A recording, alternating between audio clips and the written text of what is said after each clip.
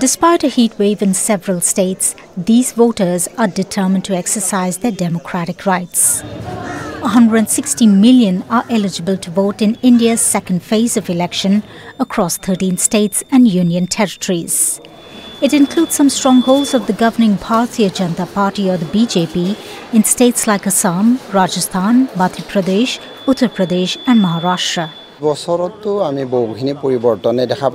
the last 10 years, we've seen a lot of change. The government has alleviated economic distress, built better roads and addressed issues like unemployment.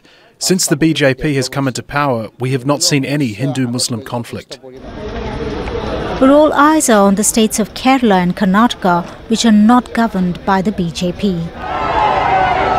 Ahead of the polls, Prime Minister Narendra Modi held several campaign rallies in leftist-governed Kerala. It's the only state where the BJP has never won a seat. This year, it hopes to change that. The Election Commission has issued notices to the BJP and the opposition Congress for violating electoral rules after complaints by both parties.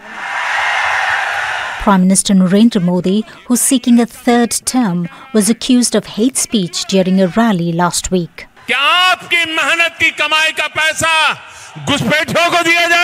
Only because of the first phase results, now Modi ji is totally panicking, brother. That is why he is doing low-level attack on Congress party. In Karnataka's tech city and capital Bengaluru, governed by the Congress, water scarcity and traffic gridlocks are major issues.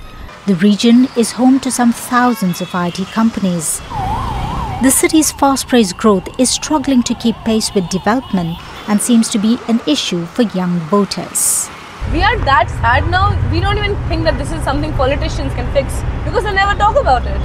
Traffic is our problem, roads are our problem, hospital is your problem. The third phase of polls will be held on May 7th. Nearly 1 billion people will cast their ballots in this election, which will end on June 1st, and the results are expected a few days after that. Um-e-Kulsoom, Shariff, Al Jazeera. Make sure to subscribe to our channel to get the latest news from Al Jazeera.